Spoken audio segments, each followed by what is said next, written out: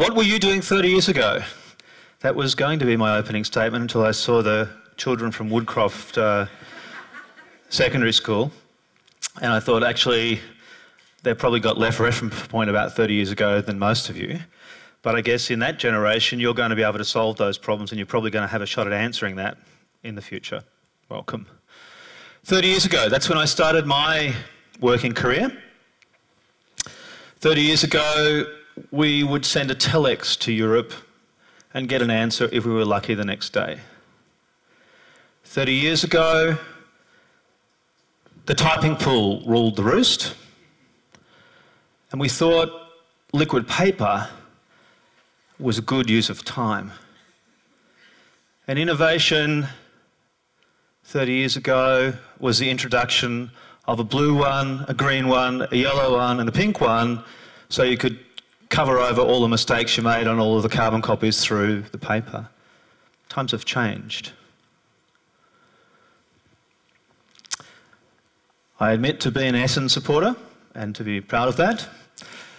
In 1980, there was a little journey that commenced. The coach took over the team at Essendon and had a vision and began a journey. It took him 5 years to win his first premiership. But he had a vision about the future. After it, he said, it took 5 years to play 4 quarters of football, but I'm patient. He got there. And a lot of what I'm going to talk about today is about getting somewhere, but it depends on us having a shared vision. 30 years ago, when I started work, the first commercial internet was available. The first mobile phone network existed. I can remember engineers in Europe telling me, well, a mobile phone can never actually be shorter than this distance, because that's the distance between the ear and the mouth. Pretty wrong. Bill Gates introduced Microsoft 30 years ago, the Microsoft operating system. Storing away from a personal computer on a network started 30 years ago. The first Macintosh was available 30 years ago. And we used to sign at school, or at work, to take it home overnight and to practice. And there were 2 in the entire company that we could sign for. Importantly, those technologies were conceived a generation before they were put on the market at that point in time. We're about to go on another journey. Journey's actually starting. The Europeans, particularly the Germans, commissioned a report, and it's not from any individual company. It was from the Research Union in Germany, to give the Germans a vision for the future of manufacturing. What would industry look like way into the future? If you do that, if you create a vision for tomorrow, you will come with a little incremental change. If you create a vision that's 30, 40 years out, you don't have any barriers. There's nothing to prevent you creating something completely new.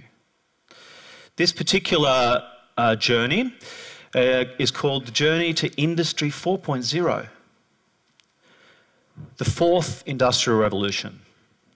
The first Industrial Revolution was the mechanical steam Industrial Revolution. The second was the production line, Model T Fords, sequential production in the electrified world.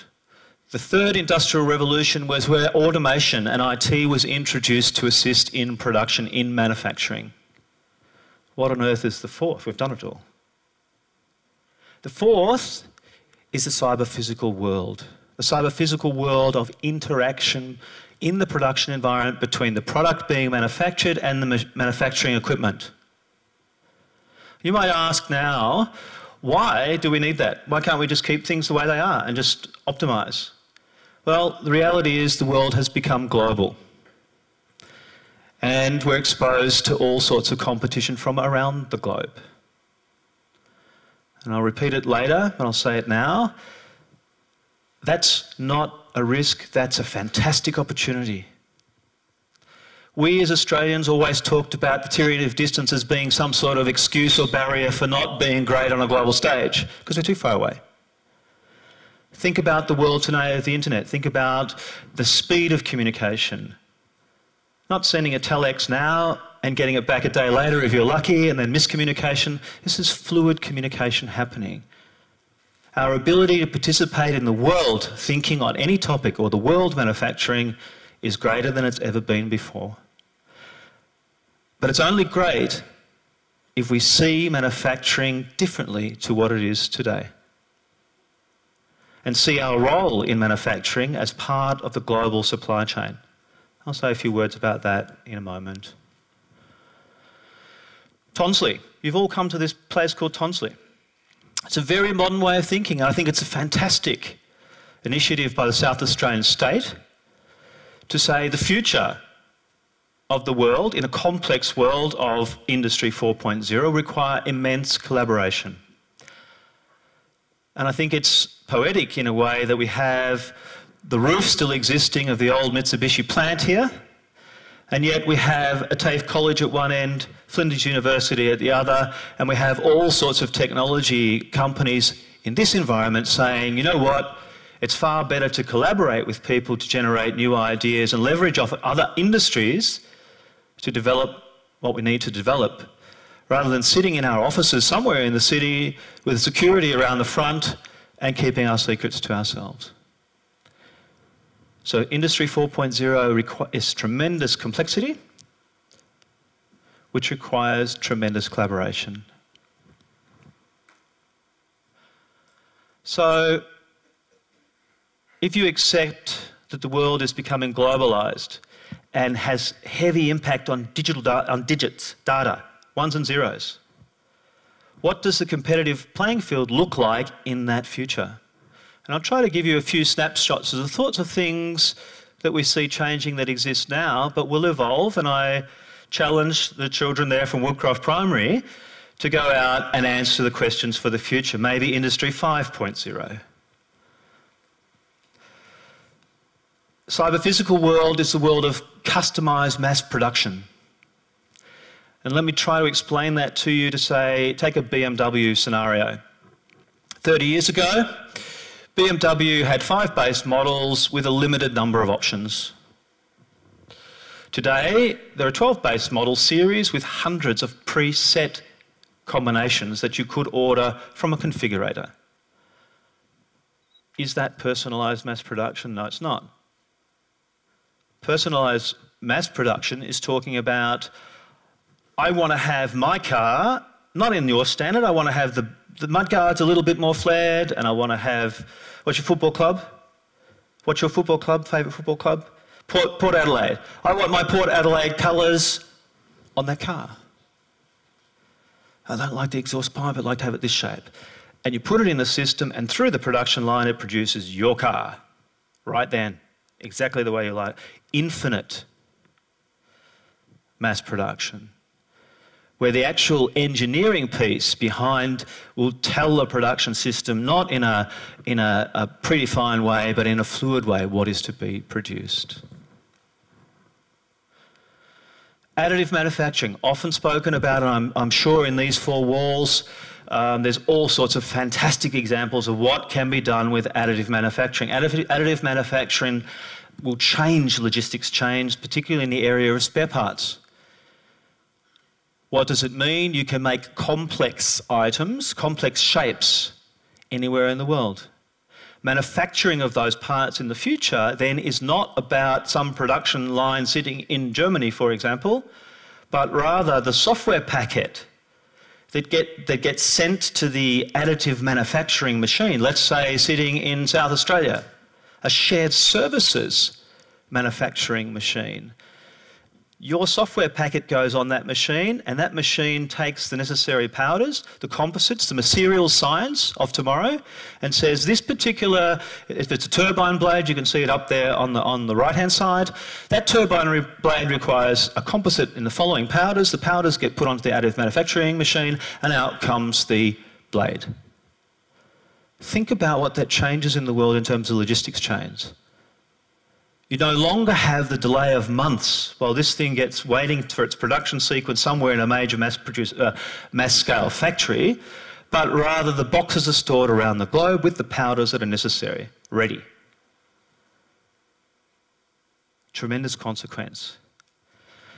For those that hadn't read this morning's newspaper, the Avalon Air Show in Melbourne was taking place, and some students from the Monash University were showing their additive manufacturing jet engine that they had just completed. A complete jet engine done with additive manufacturing in the garage. Highly digitalised, highly detailed manufacturing. The opportunities are limitless. Now I would say the need for speed, the need for Australia to see its competitive advantage of tomorrow, not as being a manufacturer, and I say manufacturing is engineering and design, the dominant part of manufacturing. You rather actually have to see in Australia for Australia, but in Australia for the world. Because people outside of Australia are actually seeing their manufacturing for the world. So it is a race, it is a competition. And I think most Australians would all say, you know when Australians are best? When we're competing. The opportunities really are ours to take. Digital factory. So, to be competitive, you must eliminate waste. You can't have non-conformance costs. You have to have the quality up first time. And in the Industry 4.0 world, this particular shot is of the German Chancellor at a factory in Germany, an automation factory. It makes automation equipment. But the equipment that makes the automation equipment, okay, is actually already self-correcting, self-optimizing. It can sense when something's getting out of tolerance and adjust. It exists already, it's coming. The challenge for Australia is, how do we play in that? How do we do the engineering packets that might be interesting for that? In the automotive industry here in South Australia, is it correct to say we are no longer in the automotive industry? No, it's not at all. If you use the engineering tools that these large organisations globally are using on their platforms, you can contribute still to the automotive industry. And what's more, the skills you have are not limited to the automotive industry, they are applicable across all industries. The opportunities are immense. We talked about the digital world, and here we talk about avatars. And if you talk about whole of life, it's very well to manufacture a jet engine, but the first time you have to go and service that thing, you say, oh, damn, I can't get that spanner in that place in a human way to maintain it. The simulation that happens using human avatars that will have to service those final creations is so detailed now that you can fully predict what will happen through the whole of a life of a piece of equipment, and you can design in at the front end what you need to prevent that problem happening 6, 7, 8 years later. And the perfect example of that, if you want a generational example, would be the Collins-class submarine. Today, to repair the Collins-class submarine, you actually have to to get the motor out, you actually have to cut the back off the thing and put a new one in. This is not cheap. Mars rover, an example of digitisation, an example of simulation. The actual craft that went to Mars, landed on Mars, was the prototype. There was no other physical prototype made. It was done in a software environment, and it was done with the contribution of people from all over the globe to specific parts on that Mars rover. The notion that Australia can't participate in what is manufacturing of the future is nonsense. Virtual collaboration. So with all those tools happening on the globe, it's possible for employees from all over the world who have an experience in a plant somewhere in South America or in Europe or in Australia to watch the new production line being designed and actually tag a specific place that they work in and say, you know what, this would be done better if it was done this way, not that way.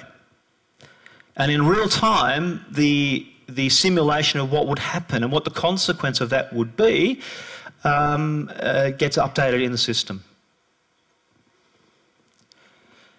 Digitalisation. This is Snowtown 2 wind farm in South Australia, the largest wind farm of its type with the most modern technology in the actual turbines, direct drive turbines, less moving parts, less room for error. There are 800 measurements happening in that equipment constantly that are fed into global centres to measure vibration, to measure heat, to measure noise, to be able to optimise what's happening on that wind farm. I mentioned already the submarine topic, and I feel very, very passionate about two things. One, of course, Australia needs the sovereign capability to have a submarine that suits our purpose for the nation. But where we spend a tremendous amount of money on such a piece of infrastructure, and it's a highly technical, complex piece of infrastructure, hundreds of items in that submarine, subsystems, that need to work together. It's a tremendous opportunity to change our way of manufacturing. Skills for the future, competing in the global supply chain. Can we hook into the global manufacturer, no matter where he is, and contribute to the design? Can we be part of the whole of life? Answer's absolutely yes. So, to close, a few more thoughts. Manufacturing of the future is much more about the intellectual input. It's much less about the hammer and the wrench, and much more about the digital design. But even in that environment, employee contributions are still contributing to the most productivity gains. Without the human brain to look at things inquisitively and say, I can do it differently, we won't get continuing productivity gains. So should we just wait for 4.0 to happen? The answer is no, it's on its way, and we've got to get on board and we've got to learn. We've got to learn what it takes to be a part of that new world of the digital production. Leave you with a quote. In this industry, success can depend on a fraction of a second. What sort of emotions does that create in you? Winning, urgency, competition. And they're the same emotions that I've just been describing in the last 15 minutes. And actually that one came from Red Bull, the head mechanic of Red Bull. The reason that Red Bull are extremely successful is because their whole view on product life cycle simulation and whole of life of that car means that their cycle times are faster than anybody else's. 4.0 is a long-term commitment, but it is a race, and I say we have to get on board and go quickly. Thank you.